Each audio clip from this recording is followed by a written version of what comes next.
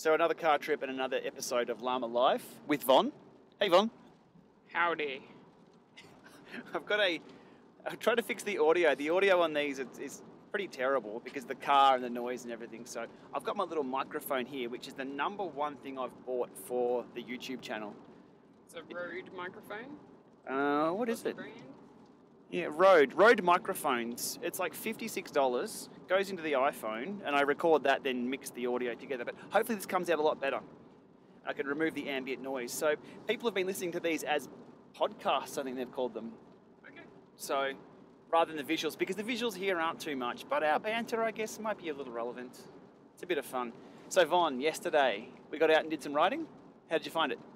It was beautiful. It was like 24 degrees, sunny, country fields, some rolling hills, and wind. Lots of wind. So I said in yesterday's video about the AIRhub that I was going to set it to, so again, just to go back over the AIRhub, it's a front hub, a large front hub that applies resistance. It looks like a motor, it does the reverse. It actually slows you down, so it makes you work harder, but there's a lot of smarts behind it. So as you ride along, I can set it to 100 watts. So if I'm riding at 300 watts, Von next to me at the same aerodynamics has to ride at 200 watts. So I've got to work harder, or vice versa if we flip it around. So there's a lot of smarts behind it. So what we did yesterday is I set it to 100 watts. So our FTPs are probably about 100 watts difference, maybe a bit more. But I set it to, I had to push out 100 watts more, and I went for a ride with Von, and I was going to see how long I lasted. 1 hour is the answer, is how long I lasted. It was tough. What it felt like was, you know when you're out of form and you go for a ride with a really quick mate? Yeah, I'm that quick mate. Yes. Von was flying and I'm suffering up the short hills. You don't need to mic me laughing because I was laughing yesterday as well. It was a very unique experience. Normally I'm going, just hold up, will you? Oh my God. Or, you know, easy, screaming up the road. But we were pretty evenly paced, I have to say. Yeah. It only lasted an hour. Oh, it was a good feeling for me. The psychology of it is usually what we do, because we're mismatched in pacing and FTP and strength on the bike, I'll either do the work into the wind and Von will be on the wheel, I'll either do the work up the hill, and in the harder sections and on the slower or on the faster sections, downhills, tailwind, I'll put Von on the front. And that's worked for years. We've used that solution for any terrain, I guess. We're just used to riding with each other and putting out effort where we need to. This changed the game entirely. And yeah, so there was a couple of sections where there were like overpasses or, I don't know, a couple of rolling hills. And normally I would just sit at my threshold and just, you know, tick over it nicely. But I felt like I wanted to punish Shane a little bit. So I was pushing it on a few of those ones just to see what kind of reaction I'd get. And he was like, well, what's you doing? Yeah, and the answer there was, oh, I'm on 380. I'm like, yeah, that's 480 for me, so just back it off a bit. So as soon as we switched it off, and unfortunately I switched it off where the headwind was. So, but... Not only the headwind, what else was there? A dog? Oh. Okay, I forgot this part. So we've pulled around a corner. We've gone to 1 hour. It was 1 hour and 1 minute. So I'm like, okay, lap that, and we'll compare our power numbers on our Garmin's, and then we'll pull over. I'll set the power to 0. As we've gone to pull over and stop, a dog has come running out at us from one of the farmyards. I'm like, shit, dog, go, go, go. It's good sprint training. So Von's taken off up the road. I've got my head down. I'm like, oh shit, this is still on 100 extra watts. So... I had no idea what was going on. That's one of my biggest fears, is getting chased down by a dog and getting my ankles mauled or something. Oh God. My biggest fear is getting chased down by a dog and not being able to get away. So yeah, thanks to the AIRhub, I only got killed by a dog. But it's fine. What I found in the past, actually, to deal with dogs, one thing I've done, usually the way I deal with dogs is just go primal, scream, shout. I've actually punched a dog in the face once. I didn't really, it's just reaction. So a dog has come running up next to me and I've just swung wildly at it and smacked it across the head. But with a dog, they'll just bounce back and keep chasing. One thing I found though, if you put your bike, if you're in a standoff or a Mexican standoff, is that the word? Yeah. Shoot them out with a dog. Oh yeah, Okay, shoot them out would be handy. But if you're standing there with a dog, you put your bike frame between you and the dog, and you can always Like a shield. like a shield. Yeah. So anyway, that's what I've had to do once before until the owner. Quarks are good for that. Quarks? What? But the big chain ring in the Yeah. jugular of the dog. Anyhow, we won't get into I that. just don't want them to chase me. That's all. I just don't want to chase. Happens every now and then on a country road. So you'll come past a farmyard or something, and a dog will come out. But you get to know where they are. You get to know where they are. That's what I'm trying to say. Right. So we'd escape the dog. Yeah. We'd come up to a bridge that said road closed, but typically, as a cyclist, if it says road, well, I guess it's the inquisitive nature of people. It says road closed. What do? Yeah, we went up to see how closed it was.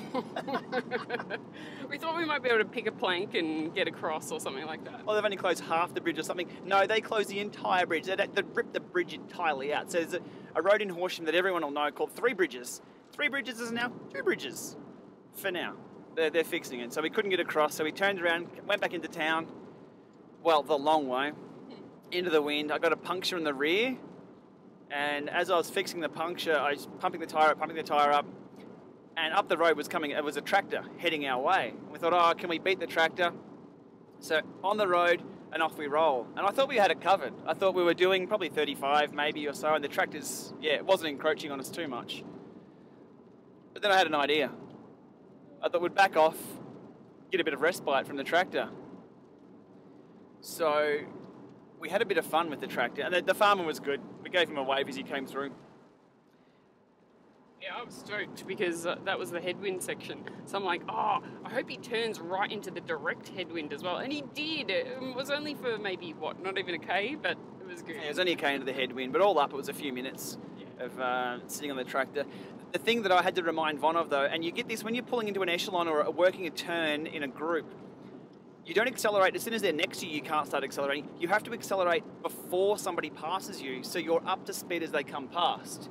So it's kind of like when you're doing team time trial work, or you see them in that pace line, that you have to accelerate before the last person comes past. Yeah. You have to anticipate that, because you'll see, if you watch any of the world's time trial stuff, once you've done a turn on the front, you swing off, and one of the hardest things to do is swing back onto that rear wheel, because they'll come past you at a speed differential of 4, 5, 10 k's an hour, and for you to go from 35 k's an hour to 40 or 45, you've got to accelerate again. So you've got to make that transition as smooth as possible. How does that relate to the tractor? Well, I told Von to jump just before the tractor comes past, so the chase wasn't too hard. So you pretty much just jump back onto the wheel, and you did a really good job. Yeah, it was fun. Heaps of fun.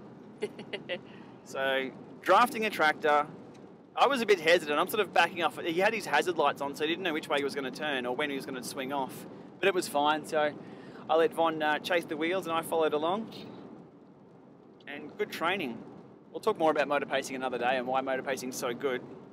But in summary, it's about leg speed, about bike handling at higher speeds than what you're normally used to. If you're riding by yourself doing 30 k's, 40 k's an hour, it's entirely different. Sort of your bike handles a lot differently than doing 50 to 55 k's an hour, which is what a lot of the riders would have been experiencing yesterday in the Melbourne to Warny, which was that way in the wind. So motor pacing just teaches you to be alert. Your bike handles a little bit differently. Leg speed, gearing, and concentration. Yeah, but how good was Melbourne to Warrnambool?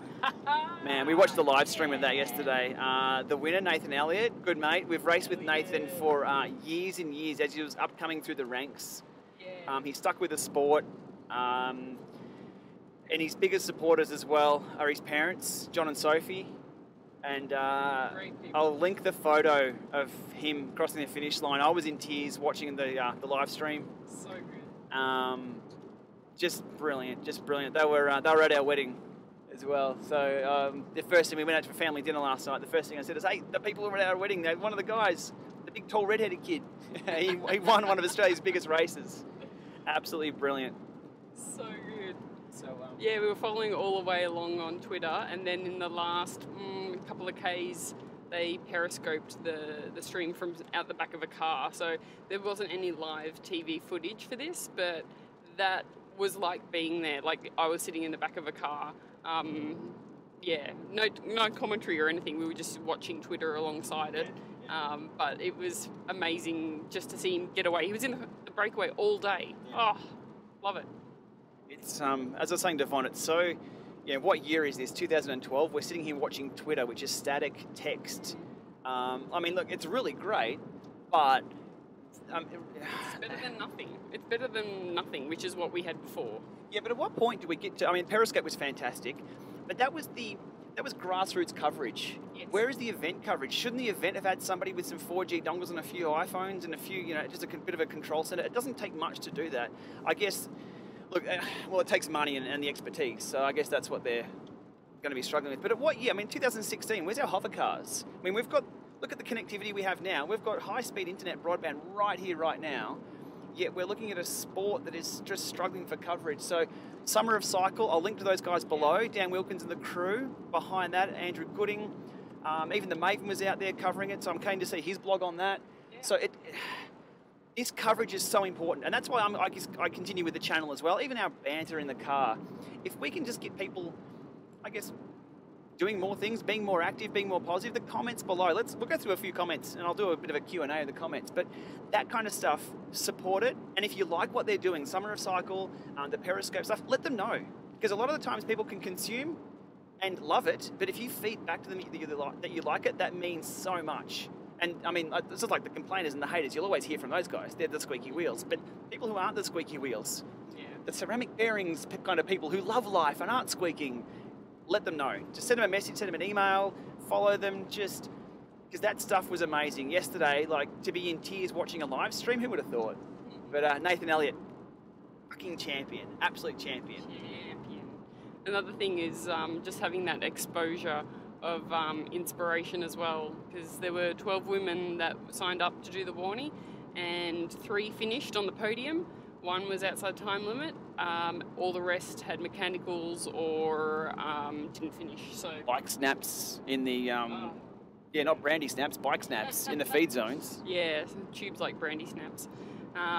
So yeah, being able to have accessible information about how those women were doing throughout the day. Like, I was sitting in my kit at home, ready to go for my ride, but I didn't want to leave till I saw what the result was. Yeah. And it might have been a few minutes after the guys, but I wanted to know right there and then what the outcome was, because I knew those girls. I've ridden with them. Like Tess Fabry, she did the Zwift Academy with me. Right. I've raced with her in the NRS in the last couple of years. Super strong. Amazing rider with her strength and like strong will in the pack to be able to do 270 k's of racing. And then Fee Yard, who came in second, we rode with her up in Cairns when we were there earlier this year, and we had a great time finding more about the environment up in Cairns. She took us for a personal tour, essentially. Strong rider. I knew that she was going to go well, so it was great to see. Yeah, I was following Carly McKay, another rider. She had her Garmin Live Connect on. Now, I've spoken about Strava Beacon, and I've done a few things on that on the channel. Mainly from a data tech point of view, and also information privacy, but Carly had her Garmin Live Track on, which includes heart rate, speed, power, everything, and on-bike telemetry, which was fantastic to watch. I was sort of watching her little data all day, just to see where she was. Yeah, fascinating stuff to go through, and you could see, she hit the hills, the speed went down, and you could get an overall picture of how she was going throughout the day. So just to open up from a data point of view, now Carly did that. I'm not sure how she's done it. I'm guessing it was a Garmin with a phone in her back pocket. That's all it took to get all of that telemetry online, and for me to be a fan of that and to follow her journey along. Now, in the pro ranks, you've got Data doing that, and I'm guessing they've got people coming in. So Dimension Data, large IT company, well, a global, massive unit of... Yeah. Anyhow, we all know who Data is if we're into bikes or IT. They spend, I guess, hundreds of thousands of dollars doing that, whereas Carly's done that herself with tech in her pocket.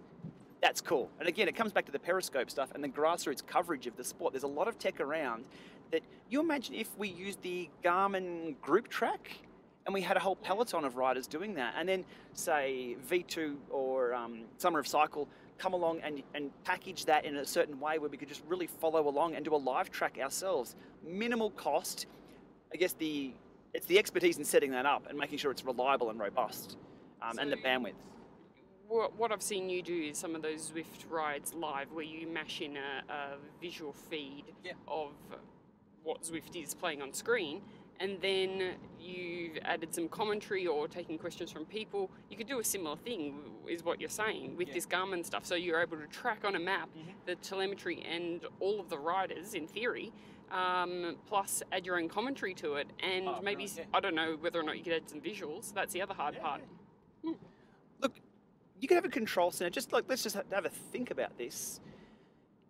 I mean, we've got the bandwidth now to do this. I mean, again, it's about money and cost of bandwidth. But you could have something like OBS, Open Broadcast Software, or something maybe a commercial product. You could pull in people's feeds, pull in people's periscopes in a certain window. You could have live commentary running.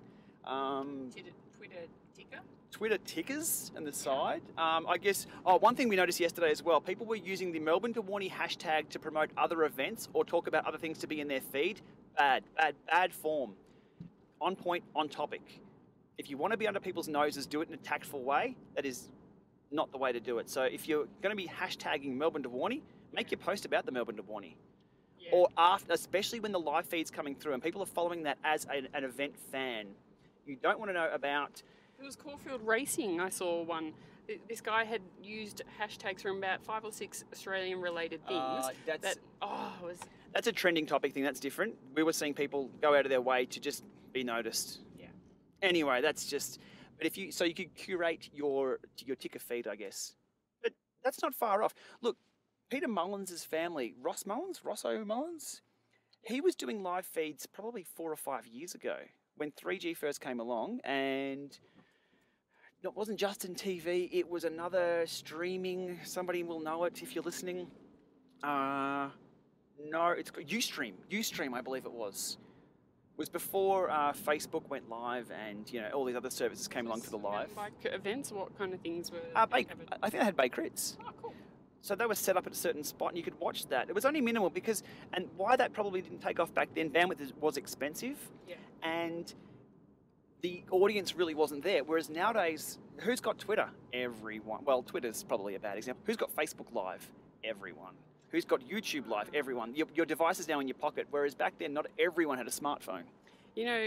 Speaking of Peter, she also tweeted out when she was over in the US, she put up a Facebook link as well to one of the races that they were doing over there, the crits, and that someone was saying, we're going to put up some free crits for you to watch, but for the main events, we're going to ask for a $5 donation to pay for all the infrastructure or whatever the concept was. But the idea was they were providing some free live stream racing and further ones for paid to further things on. Amazing. I mean, I've spoken about this before as well. Monetization of content. It's super hard to cover costs is probably impossible. You need, I guess, partners on board or companies on board. That's pretty much the only way at the moment to do it. Monetization from YouTube, it's like 2 cents per view hour or something like that. Monetization per live events would be even harder because they're such short little snippets. Yeah, go this back route. Sorry, we're just rerouting ourselves based on the GPS here. Oh, we're not using Waze. I should watch my own advice. And anyhow. It's a back way here we're going to take back into Ballarat in the car. If you're listening, we're in the car. What was I saying? So monetization is a difficult one. I think what we'd need is, I think the answer at the moment would be to partner with either a company, but you've got to provide value to the viewers. At the moment, value is the content itself. Asking for people for $5, you probably get, asking for donations and asking for money, I've never really seen that work too well. So they may get, let's just say they even get 50 people donate $5, what's that, 250 bucks? Correct my math if I'm wrong. I mean, 250 bucks, and if you're setting up a massively infrastructure live feed, that's not a lot of money. I mean, you can spend up to $2.5 grand on that. So, and these things aren't going to go viral. Whereas if a company came along, say Victoria Tyres, as an example, they even ride those tyres, but just as a bike brand, for them to put up some money, maybe to put a logo down the bottom, or even to discuss what's relevant to the topic or relevant to the event you're watching, I mean, Mitchelton wineries, things like that. But, I mean, do they actually convert into sales? Do you actually buy something if you see them? Advertising nowadays, we're all a bit... I mean, I put blinkers on. I don't even notice most advertising or what it's even about. For me, I need things to be contextual. Like, I've got to, look, to be honest, I've got a tool logo on. I'm part of those guys. They look after us, and, you know, we can get mates rates for people for Tooler. We've got the racks on the roof. I can tell you that, and you can see me wearing this jumper. There's no context there, but if I was to tell you, hey, we put our bikes on the roof, it was much easier to pack the car the other day because we threw the bikes on the roof and jumped in the car in 5 minutes. Yeah, that's awesome. So that's context. And what bike racks do we use, and what's my experience of those racks, you know. Let alone the bags that we use, yeah. Oh, yeah, we chuck everything in our Tooler bags as well. I don't know, I'm not charging for things, I don't know. There's actually a donation thing on my vlog. I don't know which site it is. I didn't actually put it there, YouTube put it there to help out content creators. And somebody's donated $20 a while ago. I think they liked the pedals video, so they donated $20. That was cool. And someone put in $5 the other day, just randomly. And I guess it's value for value there. There's Patreon as well. People are doing Patreon stuff. Anyhow, I'll stop rambling about this. I don't think asking for money works. Yeah, well, it depends who you ask and when. So asking people that are attending the crit to pay for online viewing of it doesn't make sense. But how do you get people that are online to then pay to view something? Because they need to know that it's coming, they need to have accessibility. So it's almost like buying tickets to a show. Yeah. So if you know the show's coming, you can purchase a $5 ticket to watch. You've just pulled up something interesting there as well. Even if you're going to charge for something, you need to then pre-promote it. Yes. So that then expands out your costs of running the show. Yeah. So as I've said with my videos, you come up with the concept, the idea, and the publication, and then afterwards the tail of a support of a video is all my comments or the comments. And so with those, you've got another addition on top of that, which is the promotion of your event to make sure people will watch it and know it's coming. So again, once you monetize things or ask for things, the game changes a lot. Anyhow, we'll stop talking about the monetization of stuff. It's interesting, but I'm just interested in using tech for expanding the experience. Like last night, I watched the UCI Women's Road World Championships on a massive 80-inch screen TV, live streamed into Horsham on the internet. It was amazing experience. Yeah. Like, it was beautiful. Wow. Yeah, it's free content too. So I got that experience right in where I was at that time. Yeah, that was from the UCI.ch, so UCI's YouTube channel. I should have seen the view stats of that, actually. We could have seen how many people were watching it live. I saw a tweet yesterday that Eurobike is changing the date of Eurobike from, when was it, early September into mid-July. Next year. Yeah, in 2017, next year. And so that changes Eurobike, the timing of that. And there's going to be no customer day for people to go in and be a customer, I guess. There's trade days for Eurobike, which is what I was at. And then I think the last 2 days or so are customers. So they go along and generate hype. So the trade will go there and talk about things and show, and you can get glimpses of what's going on and the announcements and the products there. And then the customers can come along and have their own experience, which is fantastic. I don't know what's behind that. So is it at the same location, so at the kind of border of Germany, France, Italy area? Yeah, I believe so. I believe it's always in the same spot. I think that's going to throw a spanner in the works. The feedback from that online from everyone else was like, what the hell are they doing? And the reason I think it's a bad idea is what we saw this year. We had the Cyclops with the hammer trainer announcement. The trainer was there, but it's still not out. We can't get our hands on it. There's been delays. The Tax with the Flux, which should have been the #1 trainer there, we still haven't seen the Flux, so there's product delays on that. Power to Max NG, new power meter with Bluetooth and ANT, which I'm really hoping to get a hold of for my new bike. Well, new, old, you know what I mean. The bike that I'm building up.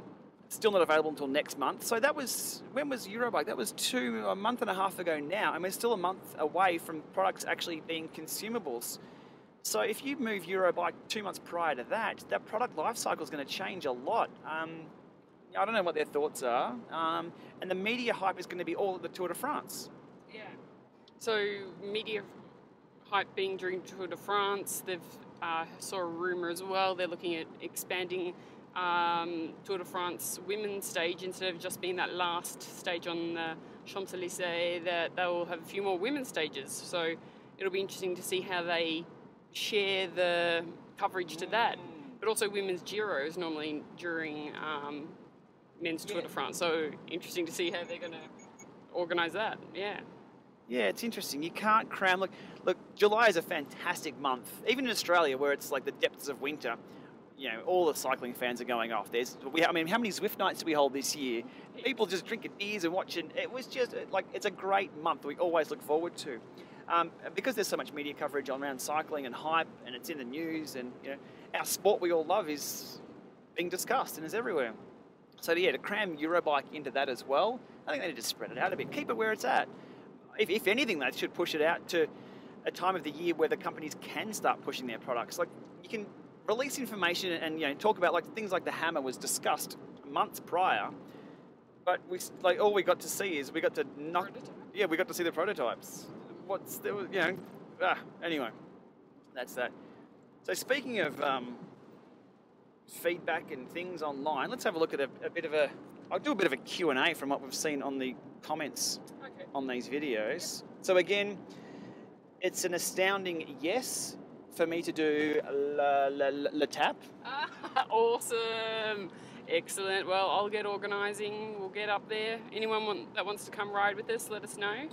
Yeah, we'll get a group going. Oh, someone did say you can't bitch and moan about the Le Tap and then pay the money to enter. I agree. But there was an astounding, yes, do it, Lama. Yep, you got to do it. Take your camera. So I'll go along. Come along. Yeah. We'll be riding some hills. What else? Oh, by the way, Le Tap, presented by the Tour de France. Somebody had mentioned, and I really appreciate the feedback I got on this one because I'm now more learned. They said it's called Le Tap presented by Tour de France because over in France they do a stage of the Tour de France.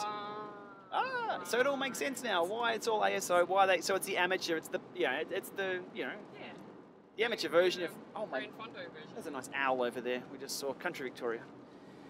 So it's a which makes complete sense. But they also said, so they explained to me that. So thank you for that. They also said, what the hell's got anything to do with Australia? I don't know. I agree. And that was my point altogether. So let me go through a few of I should bring out the laptop for this, but I'll just go through on the phone for now. I'll go from top bottom. So this is new stuff. So yesterday I did the AIRhub. I discussed earlier on what the AIRhub was all about. $2,000. Are they for real? I think this would be useful, but I doubt many people would pick it up if that was the price range. Yeah, look, agreed. $2,000 is a lot of money for what this tech is. But the team will be looking at that. I mean, that's exactly feedback they want to know. If they're not selling the unit because it's too much, excellent. That's good feedback. They'll look at that. The R&D that's gone into this is quite a lot, but again, I won't justify the price. I'm looking at it purely from a usage point of view and the technology point of view and what can be done with it. As I discussed in my video yesterday about if you connect this with Garmin IQ, at the moment you've got to use your phone to control it. So you have that in your back pocket. If you can control it via your head unit for Garmin, and just sort of thinking about where this tech is going to go. But yeah, back to the price, interesting. I also see that, I mean, these guys could hit the jackpot if a cycling federation wants to buy, say, 200 of these for their juniors, or who knows? I mean, the market's global nowadays. So it's the same with indoor trainers. You look at the Tax Neo here in Australia, you're like, that's so expensive. But overseas, it's a different price point. So depending on the value of dollars. Now, what else? Great job explaining how does it work. Do you think it compromises traction or does it add a little bit? Is it enough to notice when cornering? Well, in that video, I took a corner at 25 to 30 k's an hour, no hands on the bars, and just sort of swung around the corner with no hands on while it was applying 100 watts. And the bike handled exactly the same. 100 watts isn't a lot. But yeah. How does that feel going up a hill, though? Tell me what that experience was like. Yeah, well, if you're smooth on the way up, or what? Yeah, it applies smooth. The application of it is always pretty consistent. Now, it only kicks in after 15 kilometres an hour. So you start off and it kicks in at 15k, so it's not there all the time. And it kicks out at about 45. Because once you're punching 45, actually, I don't know why it kicks out at 45. Anyhow, it does. They're your zones you want to work in anyway. But look, yeah, I swung around a corner. Traction-wise, no, it didn't change the traction at all. Traction's more to do with your tyre pressure. It had a Gator Skin 23mm on the front, brand new. I had about 100 PSI. It's probably a bit too much for that tyre, really. It's a training tyre. It should go down to 90 to 95. Traction wasn't a problem. But handling-wise, it's a heavy front wheel. How did it feel in the crosswind? Was it like a deep dish wheel? No, I didn't blow her in the crosswind at all. So, yeah, it was just, it is what it was. I'm heading up to the attack with our friends. Excellent. Hey, We'll see you there. Yes. I think it is crap. Oh, okay. So when I want to train harder, I ride faster. I need, and to need more power at low speeds is only demoralising. Okay, let me respond to that one. So I think it's crap. That's a mental state. Yeah, yeah. So I want to train harder, I ride faster. Sure. If you're out as an individual, yeah, sure. If you want to, you know, up to 300 watts or 400 watts, just ride faster. But when I'm riding with Von, if I up the power to 300 to 400 watts, she's out the back, and that's not fun. So yesterday, I upped the resistance on this unit. Yeah, I was going technically a little slower for the power I was outputting, but it was training. It wasn't racing. Yeah, in a race, it'd be demoralising going slower because it's about speed, but training is about effort. So depending on how you look at it. Yeah, that's the so yeah, training is about effort, the effort that you're putting in. So later on, when you want to apply it in a race, it comes down to the speed and how effectively you apply that effort to get the speed. Yeah, the speed's there, exactly. Yes, ride. Okay, yes, I'm running the tap. What velodrome is that? That's a Horsham velodrome that we were at yesterday. It's, yeah, I sort of discussed in the video how it's pretty much unused. They had a Christmas carnival here in Victoria. They have 4 or 5, 6 different velodromes outdoors, and they have races over the Christmas carnivals over the Christmas week, I think it is, and Horsham in different towns across country Victoria. I believe that's now dead and gone in Horsham. Lots and lots of issues with Horsham. Should I tell a story? Yeah, let's tell a story about Horsham Cycling Club. Let's hope they're not watching from here. Okay, story time. So I wasn't into cycling much in Horsham. I rode to and from school. I never competed. The competing side of things, I took it up later on in life in Melbourne at about 24, 25, 26, a bit too late to make anything of it, really, I guess. Not that I was probably ever that good. Anyhow, took it up later in life. I never was into cycling in Horsham. But I have competed in a few events in Horsham and around. About 10 years ago, they hold a festival every year in Horsham, and so I was never involved in the Horsham Cycling Club. A lot of stories about people going to other towns rather than go to the local club, and just the general administration of the club has always been questioned. And there's a few people who are like, you put their heart and soul behind it, and anything more I say about that, I'm going to get in trouble. So look, let's just leave it there. And here's the part I'll get in trouble for. So they have a Christmas festival in Horsham every year. It's called the Kangaroo Festival. Fireworks, street parades, and things like that. A perfect opportunity for a criterium race to be held in town. So I don't know where I put the comment. It must have been on not the Herald Sun, the Wimmera Mail Times online, so the Horsham paper. I put a comment online or wherever it was. It got published in the paper, and what I said was, look, it'd be great to hold a criterium race for cycling, to showcase cycling in Horsham. I'm sure I could get a few people from Melbourne down, and we'll put on a show. But you know, I'm not sure Horsham Cycling has. I said something. I wasn't too much of a prick. What did I say? It was like, yeah. So the idea was, let's hold a criterium. You know, just to see what the response would have been from the locals. Or was it that, you know, the Horsham's only focused on track or something like that? Yeah, I think that's the way it finished. The comment, even though it was short, was that maybe the club's more focused on track. Yeah, anyhow, fast forward a week later, I was in town for a funeral. I was getting dressed, nice clothes, getting ready for a funeral. It wasn't a good day. I get a phone call. It was the president of the Horsham Cycling Club. He introduces himself. I said, well, g'day mate, I haven't spoken to you before. Initially I wanted to join the club as a member, but they sort of said, no, you live in Melbourne, you get it. They weren't interested in having me as a member. So anyhow, that was another story. So he's chatting away, and he's referenced what I put in the paper about, you know, holding an event there.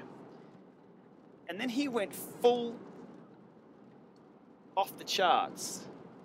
Yeah. I'm like, what the hell is going on here? So the story is, mate, there's a lot of people unhappy with you in Horsham. I wouldn't show your face around here again. I'll go full Bogan mode, because I'm just retelling the story here. Mate, I wouldn't show your face around Horsham at all. There's a few people really, really unhappy with what you said, including me. So just don't come back here, or else. I'm like, what the fuck is going on? Seriously, I was threatened not to come back to my hometown of Horsham by the president of the cycling club. What a clown. So I couldn't believe it. Just because he thought I was having a crack at the... If I wanted to have a crack, I'd have a fucking crack. Anyhow, here I was getting ready for a funeral. I was in town. The dickhead didn't even know who I was. He wouldn't even know me if he saw me at this point in time. But he was offended by something. So if you want to know why Horsham Cycling Club doesn't exist anymore, that's the truth right there. There's one pole behind it all. I have to edit a bit of this out because I'll get in trouble again. But yeah, to be threatened, seriously, to be run out of town, or people would, I'm not sure what violence it was. It wasn't shotgun or punch head in, it was something, but it was don't show my face around. I was in town. It had no consequences, so I was bullied for trying to say, oh, unless the Horsham Cycling Club's... idea. That's the concept. If you're trying to brainstorm and show an idea, I understand it was with a bit of an undercut at the end, but, how do you respond? How do you respond to that? Anyhow, so Horsham Cycling Club, I don't know, how did I get onto that? That was just a story. So, yeah. And that stuck with me. I've still got his number in my phone. If he calls again, I'll pick it up with a different voice. But unbelievable. But that again, tiger stripes doesn't change, or is it leopard spots? Either way. And that explains so much. I took it personally because that was a personal threat. I mean, I could have reported it, I guess, to Cycling Australia or Cycling Victoria, but I mean, I didn't want to get involved. I was going to a funeral. I told him I was going to a funeral and to get involved. But there you go. I mean, that also says a lot about where things progress. If that's how they deal with it. Anyway, so Horsham Cycling Club, happy days. Not many members there at all. Most people are now members of the Veterans Club there, if at all, or members of Stawell Great Western, AIRhub Cycling Club, or even a Melbourne club. But that track is good real estate. I suspect that it will be bulldozed one day soon. Yeah, it's a brilliant track, and there's a lot of history behind there as well. But anyhow, that's what you get. Oh, so back to more Q&A with Lama and Von. Hang on. What else? I don't know. The ticking of the... Okay, we've talked about that. Did you get the kids to film you around the velodrome? Yeah, those young girls who were playing around and riding all over the velodrome when I was there. They stayed out of the way, which was nice. I got them to hold the camera and film me. But that way they stayed out of the way too. Power to Max owner here, checking in. Yep. I got my eyes on the new Power to Max. Should I do Le Tap? Yes, do it. Ride life. Someone rides a giant. Greetings from South California, Shane. That's a good-looking frame. What group set am I going to build with it? It'd be helpful to see your build-up and why you picked those components. Cool. Thank you, AJ Lamb, for your comments. I'm going to build up that TCR bike with the Durace group set that I've got, 11-speed Durace 9000. I got the group set for under $1,000 without the chain set.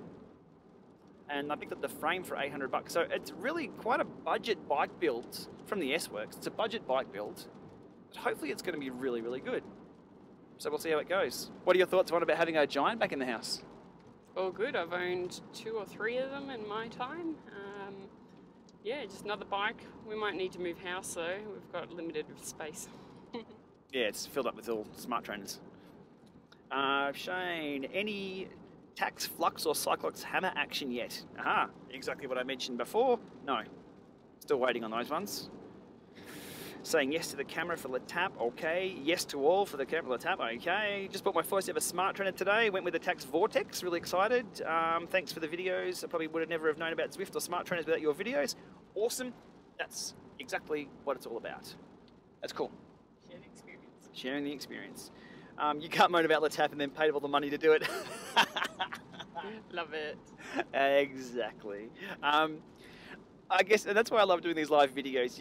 I guess you get my sense of humour. I love taking the piss, but also I guess in a non-threatening way, in a light-hearted. I don't know. Your retelling of that Horsham story is quite threatening. Oh, unless I'm threatened, I'm back into a corner. But look, the way I present information and stuff, it's all just real. It's no bullshit. It's you got to love life. Real talk. Real talk? No, not. Was that a Drake song or something? Yeah, it was an old song.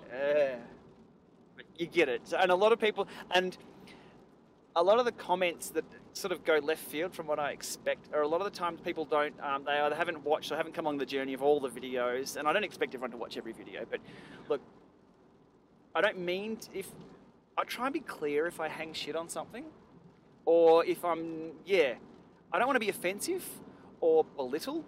I try and make sure it's, oh, we've got a new roundabout here.